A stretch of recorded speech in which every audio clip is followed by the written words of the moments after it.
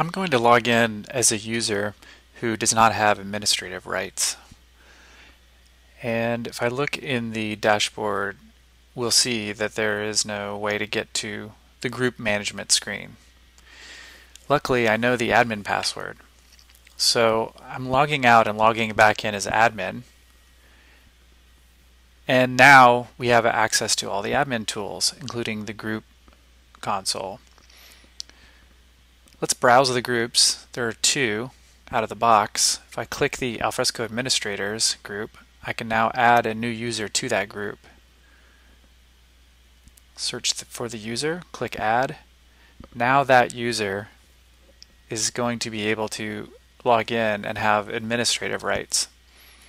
Let's log out and log in as that user. Now when that user goes to the list of admin tools, everything is there as we would expect. Let's manage some more groups. Browse the groups.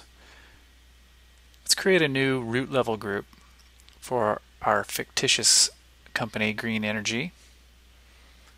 This might be a root level group that we could add additional users and groups to.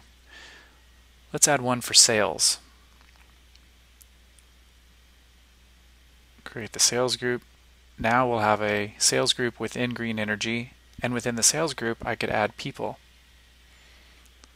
Let's add a couple of test users to the sales group.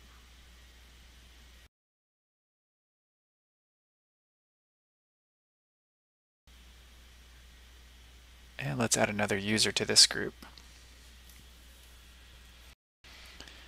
Now I've gone ahead and created another group called Engineering, which looks similar to the sales group. Now that we have a group, we could add them to the permissions on a folder. So let's go into the repository and create an example folder. And now we can manage the permissions on that group. If I click Add User or Group, I can do a search for the groups that exist. Let's look for that sales group I created earlier. There it is. Click Add. Why don't we add another group as well while we're here? Let's add the engineering group. There's the engineering group. And now I can assign roles to these groups. And this is much better than assigning roles to individual users, because now I can just add people and remove people to and from the group. And I don't have to worry about adding them individually to different folders. What about starting a workflow? If I start a new workflow, maybe the group review and approve workflow, I can also select groups that exist in Alfresco. So if we wanted to start a new workflow and route it around to sales, we can now do that because we have a sales group.